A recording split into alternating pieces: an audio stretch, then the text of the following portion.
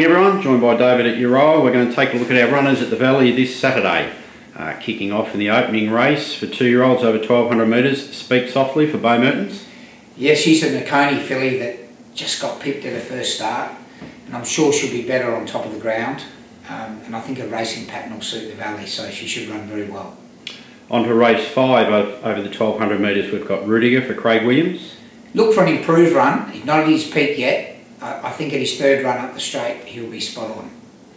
Race 6, again over the 1200 metres, but this time for 3-year-olds, the luckless Highland Beat. Yes, his form reads terrible, but if you watch his replays, he's got a red light on him. He's been very unlucky. I think he's a great each-way chance. Craig was very keen to stay on him, which is a good sign going into the Premiership. On to race 7 over the 2040 metres, the horse that won his 100th start, lining up for 101, Extra Zero. Yes, he's not as good at the Valley as Flemington, but he's jumping out of his skin, and you can never count him out. He's a great each-way chance.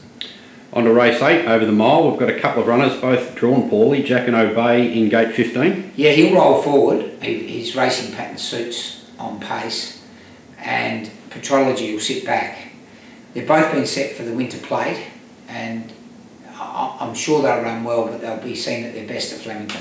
And the last of our runners on the day is in the final event over 1200 metres, Sullivan Bay for Jake Bayliss. Another very bad gate. She likes to roll forward. If she springs the gates, it's well within her grasp. She's in great form and worked very well. So we missed out on 4 in a row last week, Dave. Can we get back on track this week?